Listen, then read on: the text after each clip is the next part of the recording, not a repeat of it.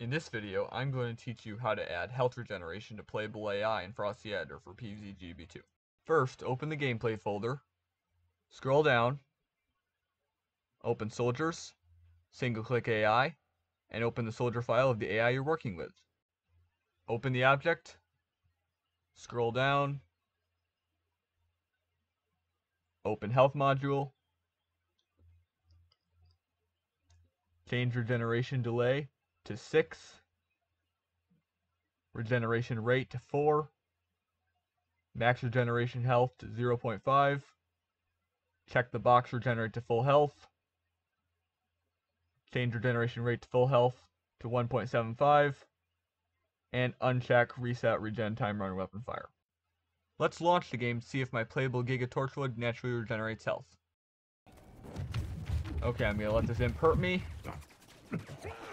and run away to the sewers.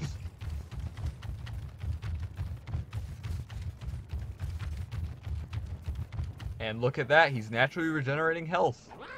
Please do not play as bosses or other AI online, or I will find you and I will hunt you. Later, folks.